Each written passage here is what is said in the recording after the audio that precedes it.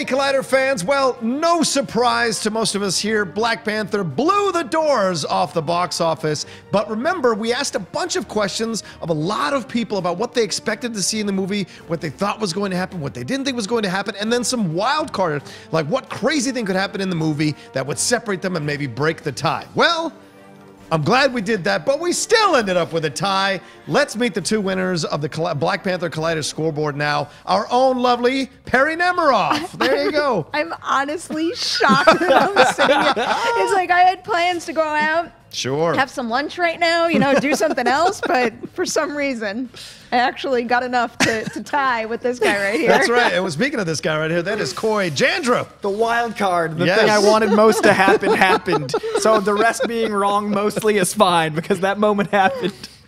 Yeah, there were 6 questions in a walk-off, so let's go through them real quick. The first question was, will Killmonger die? What did you answer? I think every single person thought he was going to live. Yeah. Every single person that participated in this said he was going to live. Okay, so you said no. Yep. You said I'm no? happily wrong with the rest of us. Okay. Yeah, it was really weird. When he did die, you're just like, oh, damn, it was a great death, but the half of you, I mean, 3/4 you wanted him to stay alive, right? Even though 25% of it was really awesome. And that led merit to it, I think. Yeah. I think the fact that we loved him so much made the death more powerful because Marvel has that killing their villain problem, but this was one of the first times, if the first time, I was like, oh, no, no, no, no, no, to the level I was, because Killmonger was incredible. And also the effect his journey had on T'Challa, too. It's like, even though Killmonger is gone, what he just went through, and especially that final conversation he has with him, it means something for that character that we can then think of in future movies. Was because of that, and I agree. The legacy of Killmonger gets to live on, even though he doesn't. So I hope there's some Necropolis in the future where Killmonger gets to appear. I want more Michael B. Jordan, maybe even as the dead version of the character. Well, he did say on Twitter to Lupita Nyong'o, "You want a second helping of chocolate cake?" So I don't know what that means. It could be a sequel, could be coming back to life. Thanos could be messing with the time-space continuum. You never know. All right, the second question was, will Bucky appear in the movie? You answered? I answered yes. And then Coy, you said? I said I didn't think he'd appear in the movie, but he might appear in the post-credit scene. So he wasn't in the movie to me, but he was in the post-credit. So I see it's a tricky one. I don't know where it lands. You tried to hedge your bet, so we couldn't give you credit for that because most people think the movie is from the start and all the way to the end after the credits. The lights came they up, don't you say leave it's the a theater. Second movie. Right, exactly. Right. All right.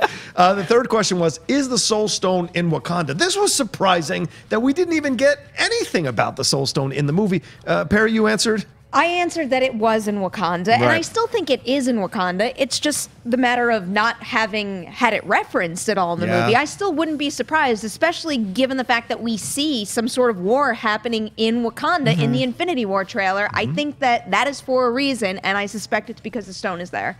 Coy, you said? I agree. I said we'd see it. I also think the reason the Soul Stone is incorporated is he talks to his ancestors. There's definitely something in that sand, in that world. There's definitely a reason. Because the tying in the sand was a very vibrant orange. The visuals are very bright blues and purples. To me, there's something happening in there that we'll see a flashback to what we've already experienced in Black Panther, and then in Infinity War, we'll find out the stone was in fact there. So I think we'll have to check the tape again because I think we're all right. Fair enough. Okay, and then the fourth question was, will its weekend gross break Deadpool's opening weekend gross? And damn if it didn't. Perry, did you say yes on this one? I'm so glad I started to adjust my box office predictions. It's still weird to me that just, you know, in early January, we were all busy talking about, oh, like it's going to pass Ant-Man and Doctor Strange and, you know, a bunch of the solo origin movies.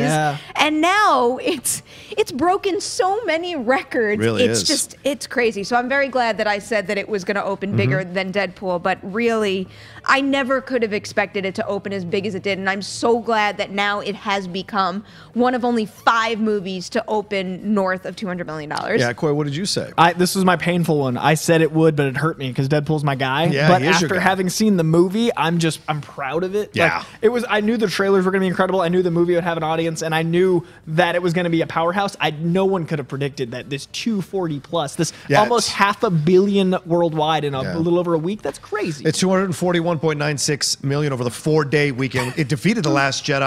And it also, it's the second biggest 4-day opener of all time at the domestic box office after Force Awakens. As I said, it beat Last Jedi, but also Monday marked an all-time record with 40.167 million, beating Force Awakens. And then Black Panther also posted the second best Sunday ever at the domestic box office with 60.096 million, behind Force Awakens 60.5. It's insane. The thing is, the thing's got legs like stronger legs like than Killmonger's pecs. Yeah, like a panther. Exactly. All right, the fifth question was, will Thanos appear in the movie? He did not. You answered? I answered no. Yeah. I really didn't think that they were going to do anything with Thanos, especially when you want the focus on these characters and you want there to be a build. I mean, Thanos is going to be a major centerpiece of Infinity War. Why would they have ruined that right now in this movie? So I said no, and it was no. Chloe? I also said no. Okay. I thought that there was already way too much to cover with the type of character he is. He's political, he's ancestral, he's got this crazy power set, he's a James Bond character, and they leaned into that hard. It's hard to introduce that kind of movie and also be like, by the way, it's still Marvel, check out this character we've been leading to. It would have been too much, and I'm glad they didn't. Yeah, I think one of the gifts of the movie is that they don't kind of lay too much connection into the overall Thanos story that's happening until Bucky shows up, right? There isn't that much referenced in it. You get a little bit of like the sword, the spear that's going to shoot. That's going to come into play, obviously, when the Thanos stuff happens in Infinity War. But I love the fact that it was kind of its own movie, but still connected to the MCU. It was brilliant. And the way they did that, I thought was smart. Especially, 18 movies in, they were able to do that. And it didn't feel like, do you remember, like in Thor Dark World, there's a few movies where it's like, but why didn't the Avengers show up? There's a few moments that you're watching the MCU films and you're like, but they should have called somebody. This movie felt like it happened so fast there wouldn't have been the time to. Plus, it's a hidden world, so the Avengers wouldn't know to show up. So the way they played Ross, the way they played T'Challa, they both felt like they wouldn't reach out, and that really played for it being an isolated film, which I loved. Yeah, and our last question was, will the world learn of Wakanda's secrets?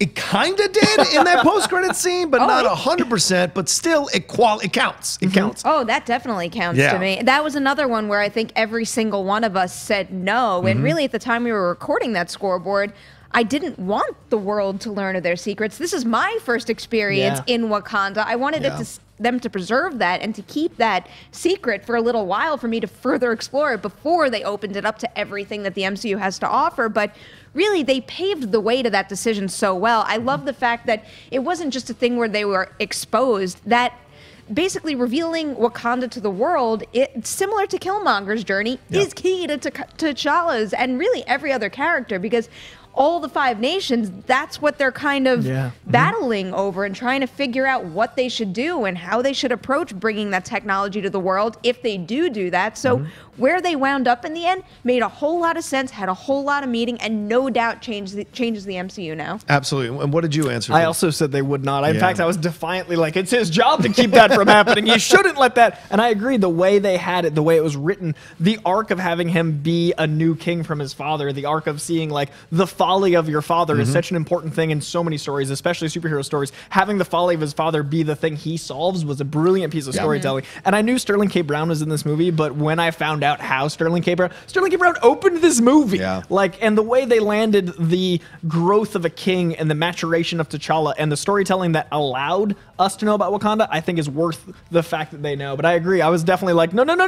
Oh. Yeah, very smartly done. And who knew it was going to be the premise of the movie? And what it meant for Nakia, too. Absolutely. That was another thing that I liked, that in the end, she gets to be with him, but she gets to do what she wanted to do at the very beginning of the movie. And I'm glad you don't really see very many supporting characters like that have some sort of satisfying finish where they go on an arc and they come to some sort of realization and they get to fulfill what they want at the beginning of the movie. But it was nice to have her story wrapped up that way. I think that's a great point you bring up. And Shuri too. But Nakia, people are giving Killmonger all this credit, but Nakia is the one who mentioned the idea of them pushing the boundaries out of Wakanda, helping other people. Then Killmonger reaffirmed that, and then he had the confrontation with his father. So there was a lot of things, but Nakia was the first one that mentioned it in the movie. So there's stuff to talk about there as well. But you know, we digress. The wild cards. The wild cards. What was your wild card, Perry? So I got a lot of crap for my wild card when I first said it, because everyone's, that's a softball. That's not fair. Why would Claude die? And then look what happened when I was sitting there in that first screening that we went to and Claude died. I'm like, no way. I thought that was going to be my one saving point in this whole scoreboard that would keep me from getting a 0. And then he was dead.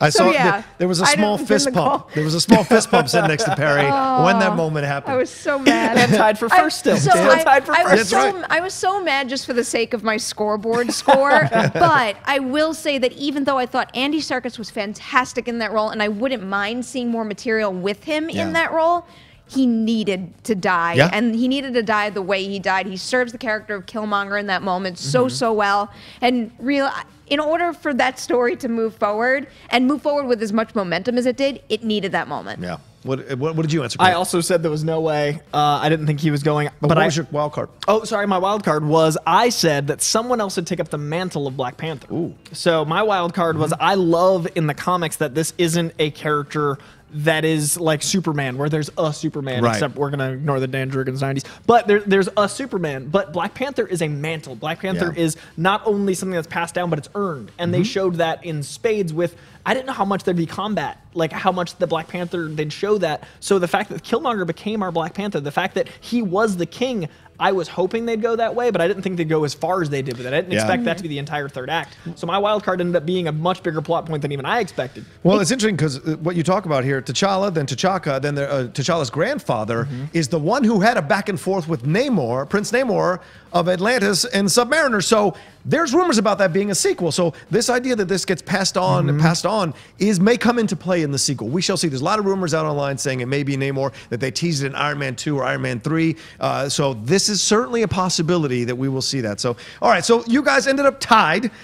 So unfortunately, there's not an actual winner, but there is a tied winner. So Perry, we have some incredible Shuri beads for you to use to wear. I wish. We're going to give you that. And then, Coy, you're going to get Killmonger's Black Panther outfit to wear for one day to walk around. Maybe for Halloween next year you'll get to, or this year you'll get to do that. Out of the streets of Hollywood, guys. Oh, sorry. But there you go. All right. Well, that's the excitement of Black Panther. Thank you, everyone, for watching this Collider Scoreboard. I want to thank everybody for participating, especially you two for showing up to talk about it. Thank you, Perry. Where can people find you? On Twitter and Instagram at @BeanEmerald. And Coy, where can we find you, my friend? Twitter and Instagram at CoyJandreau. And don't miss Coy. He appears on Collider Heroes as well, episodes of that going forward. We'll see him every once in a while.